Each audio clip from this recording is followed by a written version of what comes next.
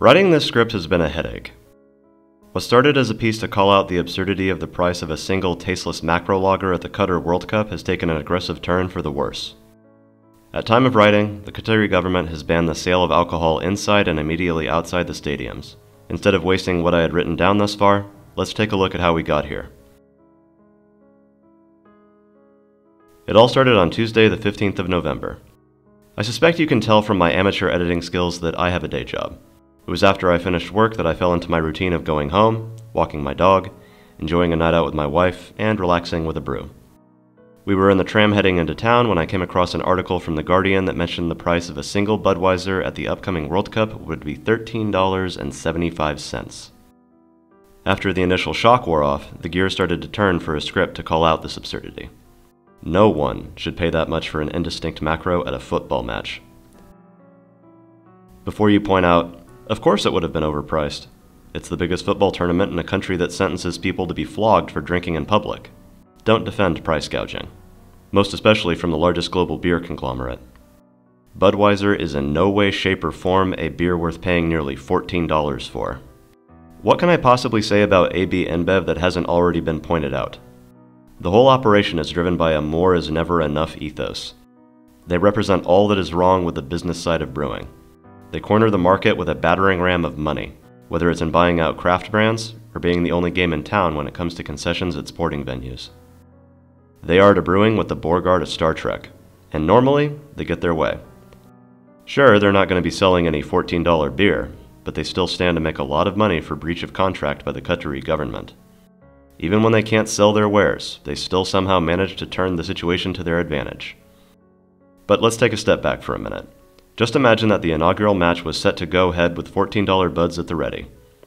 Fans from all over the world have and continue to flock to the Arabian Gulf, and the only option for them at the stadium would have been 500 milliliters of swill. That means they'd spend nearly $60 for the 4 beers allowed per order. That's highway robbery. Not convinced? Well, according to The Guardian, there is one exception to the stadium ban for alcohol. If the attendee has paid for a hospitality box at the match, then alcohol would be available to them and their guests. How much does the cheapest hospitality box cost? A little under £20,000. Still don't think you're being robbed for the privilege of drinking Budweiser? Now, I'll pump the brakes some. This really does not matter much in light of what a debacle the preparations for this tournament have been. FIFA and the Qatari government do not have international approval on their side. Nor should they. The human rights violations, the treatment of immigrant laborers, the shushing campaign to silence dissent are all obviously way worse than the availability, the quality, and the price of beer at the World Cup. But I'm an obsessive jackass, so of course this caught my attention. Before I fall off my soapbox, let me also be clear. I understand the region is mostly dry.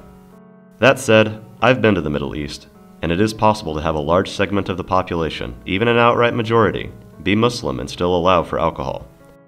I've had beers and spirits from Turkey, Lebanon, Jordan, Palestine, and Morocco, to name a few. I've been to liquor stores and bars in Oman, and I've even visited a craft brewery in the Hashemite Kingdom. It is possible to both respect local cultural and religious attitudes and allow for reasonably priced, even high-quality craft beer. Yes, monarchies in that part of the world can do this. I've seen it with my own eyes. Qatar, FIFA, and their sponsors are botching this possibility with gusto. It didn't have to be this bad, but here we are.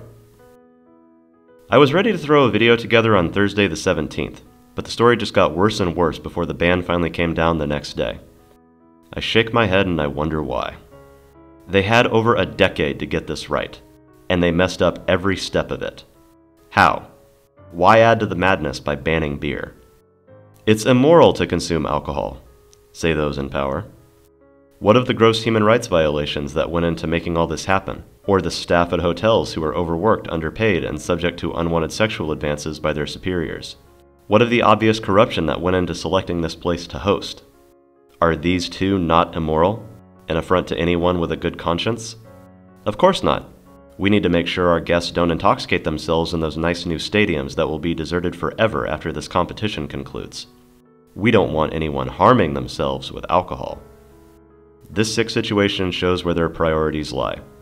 It's alright if migrant laborers suffer and die in service of making them look good, But the thought of people being intoxicated on the streets built by those same abused and neglected workers?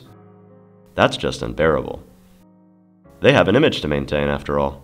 What would the prohibitionist neighbors think about them allowing guests to have a modicum of the same game day experience that they expect back home? Makes them look bad, they say. But getting away with corruption and profiting off rampant exploitation is fine, because throwing enough money at something awful makes it disappear. You, sir, have no legs to stand on, nor a high ground to run to. With just hours away, there's not much to be done about this. I have a modest, perhaps even entirely symbolic suggestion. Whether you choose to watch the matches or not, if you enjoy a beer, maybe don't drink anything made under the AB InBev umbrella. Make no mistake, there are no victims in this debacle, even when not selling as much as they had expected. They are still going to make bank off the litigation. I have a link in the description below if you wish to avoid the AB InBev family. The World Cup is increasingly becoming less and less about the game. What has come to replace the sport is a circle jerk of advertising partnerships and whitewashing the image of dubious national governments who host the tournament. If all we can do is not buy the brands affiliated with the governing body of global football, so be it. Finally, a reminder.